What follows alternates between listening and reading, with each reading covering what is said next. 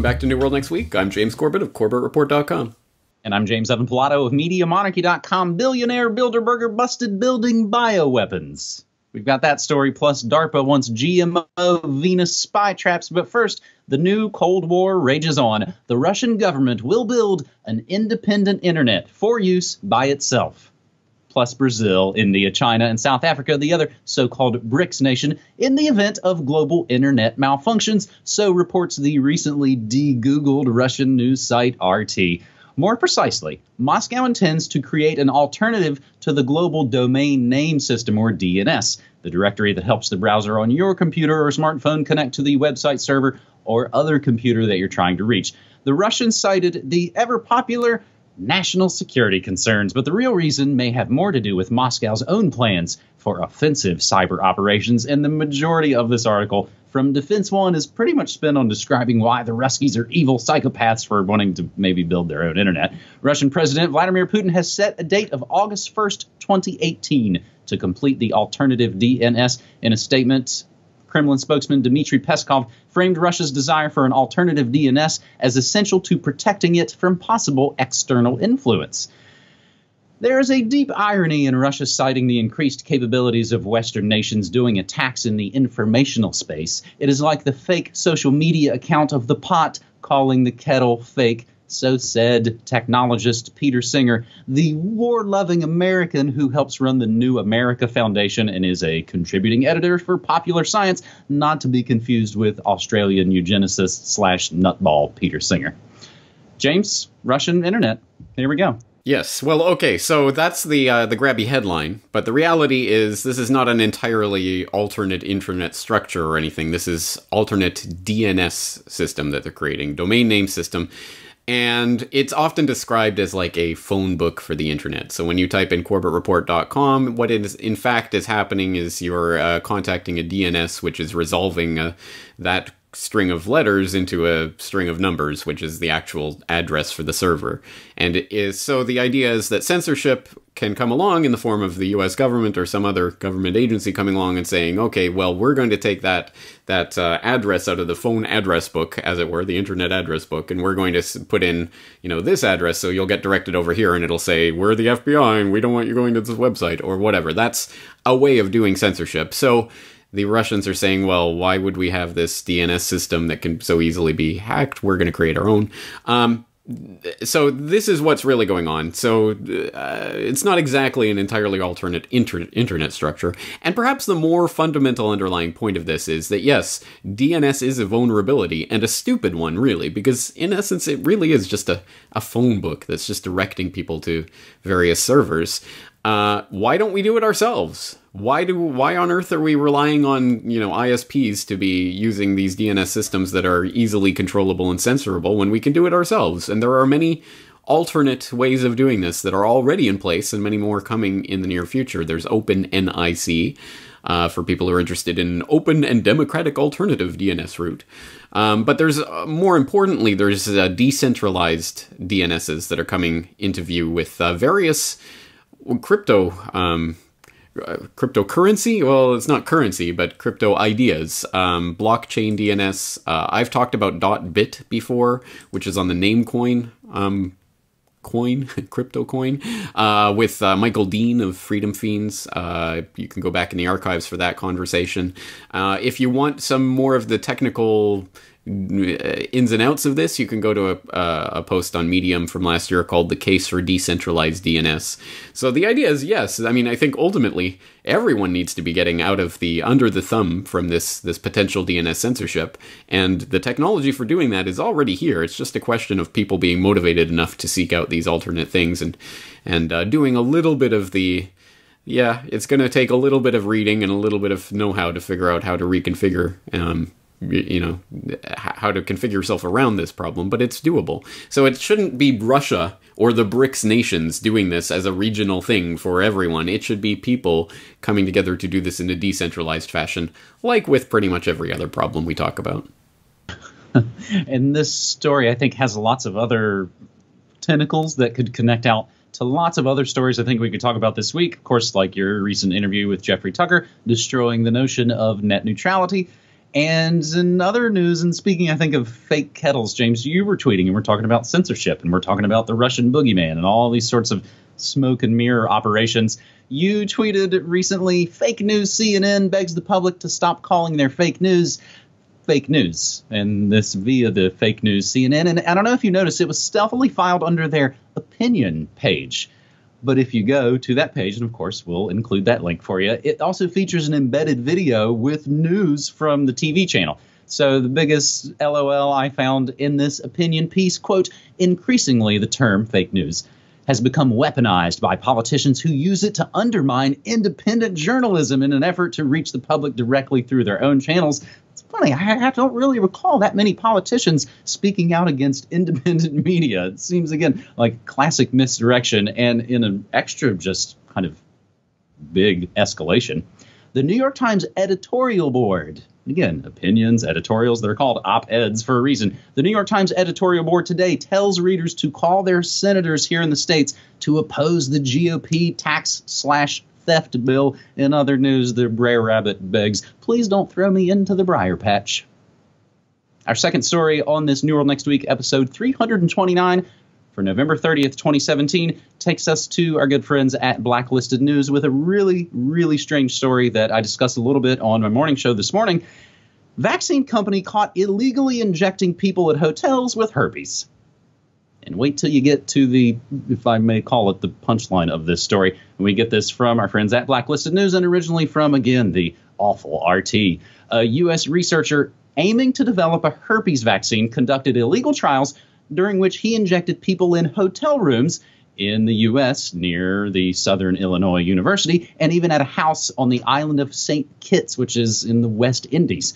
William Halford was his name. A former associate professor at Southern Illinois University began his first trial in 2013, but the setting wasn't a university lab or a room at a hospital. It was a Holiday Inn Express and a Crowne Plaza hotel 15 minutes away from Southern Illinois University. Halford, who died this year, June 2017, of cancer, administered his experimental shots to at least 8 herpes patients on 4 different occasions in the summer and fall of 2013. The volunteers, they were volunteers, injected with a virus he had created. Now, Halford, who was a microbiologist rather than a physician, apparently knew his makeshift trial was a violation of U.S. law, which probably shows why they went literally offshore. As he stated the need for secrecy in one of his emails, he said it would be suicide if it became too public about how he was conducting his research. The university previously said it had no role, responsibility, or knowledge of the 2016 trial on St. Kitts because Halford pursued it through Rational Vaccines, a company he co-founded in 2015. Its sole purpose was to market and research the herpes vaccine. So the question then is, where did this mad scientist get all the money to do these crazy things? Entrepreneur and PayPal co-founder Peter Thiel invested millions of dollars into the research in April of 2017. James, we've got some interesting related stories. Of course, this won't be the first time we've discussed Peter Thiel, and you said this was new news to you, so you haven't had too long to kind of stew on this story. And even as we were starting to roll, I think both of you and I were both just like, good Lord. Yeah. I mean, it's such a bizarre story in so many different ways, but that it traces back to Bilderberger Peter Thiel. Perhaps not surprising, very worrying, but at any rate, extremely interesting. So I think there are a lot of threads in that story that you and or I will, and hopefully other people out there will have to pursue in further follow-up to this story. But it does bring to my mind the examples that we've talked about in the past of, yeah, this is an example of some sort of big pharma operation that's being conducted through some sort of cutout, oh, it's through my Rational Vaccines company, you know, it's not part of this real program, blah, blah, blah. That's all very interesting, but there have been real U.S. governmental programs that have used experimental vaccines. I mean, obviously, most obviously in the military, where, of course, the troops are shot up with whatever experimental vaccines they've got going, because they are the guinea pigs on the front line.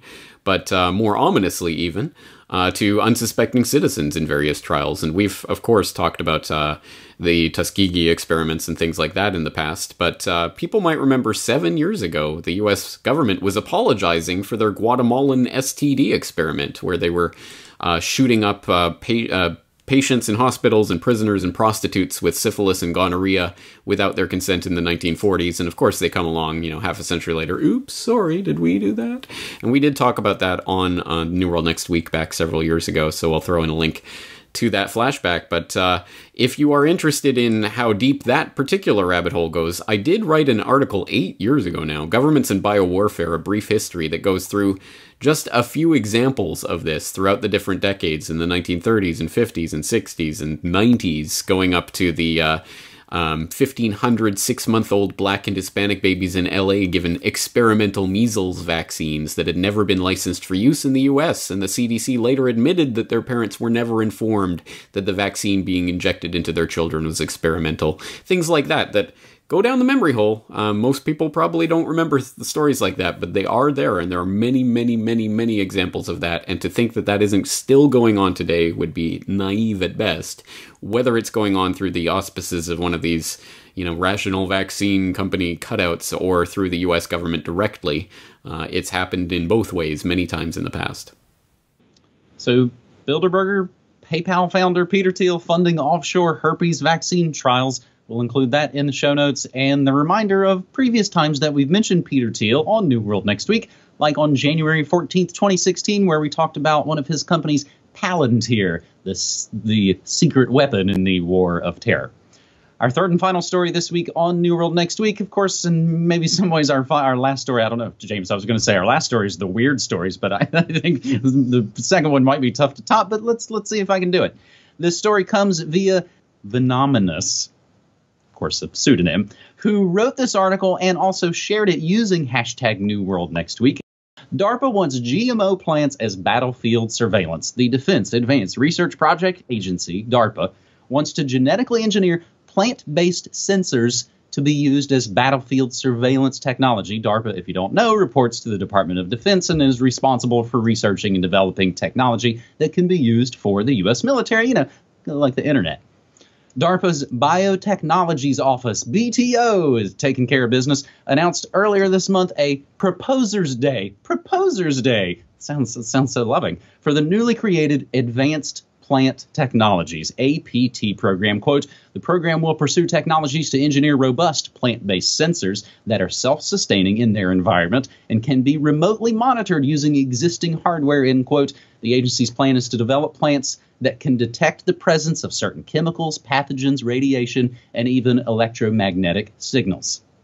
So right now it's unclear what plants they will use to make their spies. The writer suggests maybe Virginia creeper, or he even coins the name Venus spytrap. DARPA will be hearing research proposals for the program on December 12th in a straight-up thug town called Arlington, Virginia. James, strange. Straight up thug town. That's a good way of putting it. Yes, indeed, Arlington. Yes, very interesting story, and I don't know the specifics of these plant-based sensors or how far advanced they are with this idea, or whether it's just a blue sky kind of thing. Because we have to keep in mind when it comes to DARPA, a lot of these kind of attention-grabbing sort of sounding proposals are floated out there, and I think some of them are just to make the public go, wow, are they working on that? And meanwhile, they're working on their real stuff, in the secrecy of the skunk works there that we don't get to find out about until much later. So I don't know, which one of those stories this is. But on that note, I would encourage people to check out Corbett Report Radio 265 that I did back in 2012, DARPA Exposed, where I went through some of those crazy sounding ideas that they floated out there in the past to get the headlines, like their gay bomb idea. We'll drop a bomb on people and make them gay so that they'll start making love to each other rather than making war. Yay. Things like this that are clearly just designed to grab headlines versus the things that they're really working on with the DARPA robots and the smart dust and all that kind of stuff. So we'll see which category this falls into, but at any rate, it is absolutely worth keeping our eye on DARPA and some of the things that are coming out of there and trying to dig up some of this stuff, because clearly, this is going to be the warfare of the future one way or another. It's just a question of exactly which of these technologies they're throwing out as red meat to keep people like us chasing our tails, and how much of it is, what they're really working on. A related story I'll include, James, is another one I talked about on my morning show this morning, and it's a follow-up to something we've talked about quite a bit here, and that's CRISPR. It comes from Scientific American. Mail-order CRISPR kits allow absolutely anyone to hack DNA. What could possibly go right? And we are definitely in need of a little bit of good news. I have the latest episode of my own good news next week. Trading desk jobs for corn cobs. Young Americans in record numbers are leaving their desk jobs for farmlands. Meanwhile, California might decriminalize magic mushrooms, and Detroit, and I feel like, James, this kind of brings us full circle. Detroit is building community by building their own local internet. See, it's not just crazy Russian oligarchs that want to build their own internet. It's underserved communities all around the world. So, James, and closing here, I think maybe if people are wondering about, there's all the breaking news, there's Matt Lauer, there's all these, pedogate stories. If people are looking for the latest in those kind of stories, the entertainment industrial complex kind of meltdown, I might recommend my own site, EndstreamMediaMonarchy.com/listen. And as you might know, I put a lot of media in the monarchy.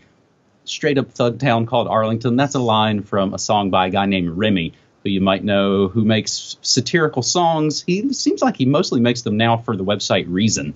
So maybe we'll include some of that as well. As you could definitely file that under some truth music. So MediaMonarchy.com/listen is streaming live daily with news and music and memes and more. If you're into that sort of thing, we are independent, non-commercial alternative media, James, and I'll just wrap it up by asking folks to support our independent work.